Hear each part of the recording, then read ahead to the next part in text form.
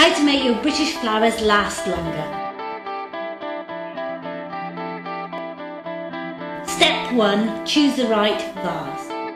I love these jugs. They're British and they make the flowers look wonderful. I also like the fact that they're opaque so that you can't see the stems, but that's up to you. Half fill your jug with lukewarm water. It's really important that it's lukewarm because there's less oxygen in the water then, and it means your flower stems can take up the water easier.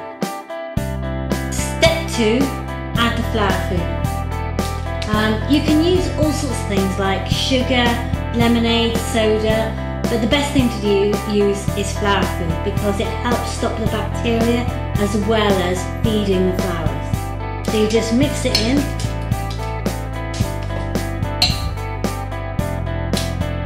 And it dissolves. Step 3, unpacking your flowers.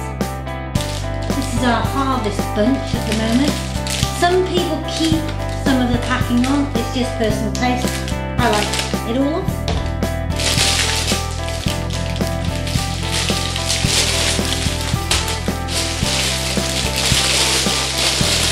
Our flowers come in water and they've already been conditioned. So just carefully take them out of the nappy.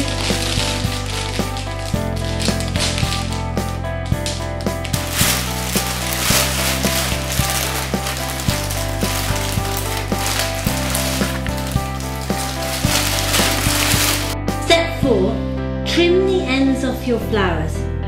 It means that they'll fit in the vase better, but also if you trim them at an angle,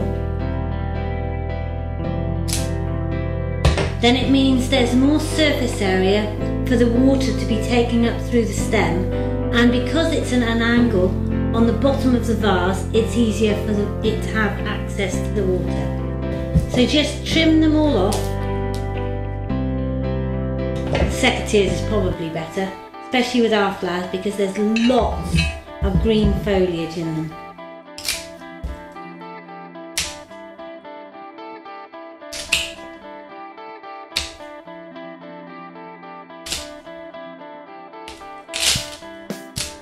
The great thing about having a hand-tied bouquet is that you don't have to do any of the artistic work to arrange the flowers, as long as you're just a little bit careful as you pop them in the vase.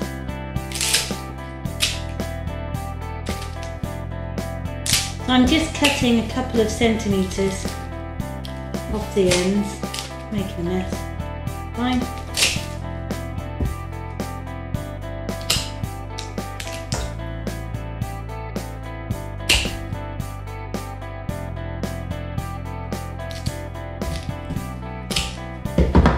All done. So I can tell it's about the right height. Then I'm going to just make sure that there's no foliage in the water if I possibly can.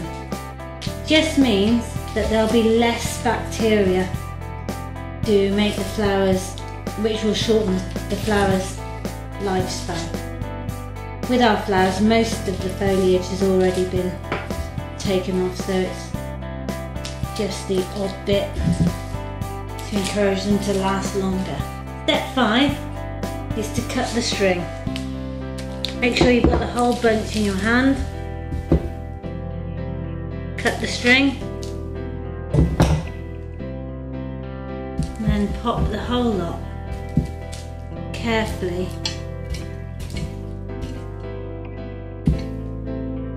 The whole lot carefully in the jug.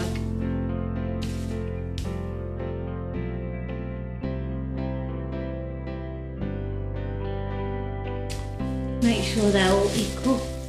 Step 6. Top your flowers up with cold water.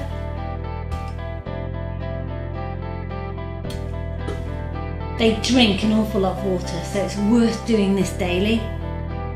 Step 7. Pop your flowers where you want to enjoy them, but just bear in mind they don't like direct heat, so not too near a radiator, and also they're not keen on draft, so the centre of the room is probably best, where you can enjoy them for longer. Hope your British flowers last for ages.